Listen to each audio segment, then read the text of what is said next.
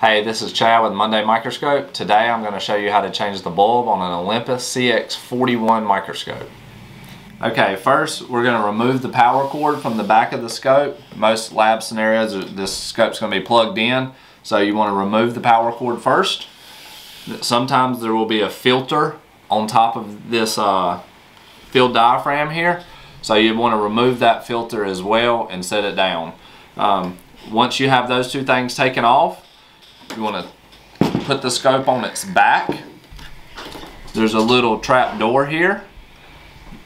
You pull that trap door open and there's your bulb.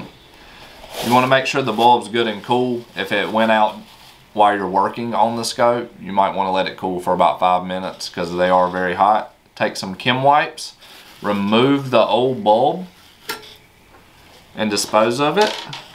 And then we're going to put the new bulb in. It's going to be an Osram 6-volt 30-watt bulb, Osram 64265. We'll put a link in the description if you need to buy another bulb. Alright, open the package. It has a quick release, easy open pull tab there. Do not touch the bulb if possible. Insert the new bulb. Close it back up. Make sure it snaps in. And your microscope's ready to work again. Thank you for watching this video. If you have any further questions, please check us out at mundaymicroscope.com.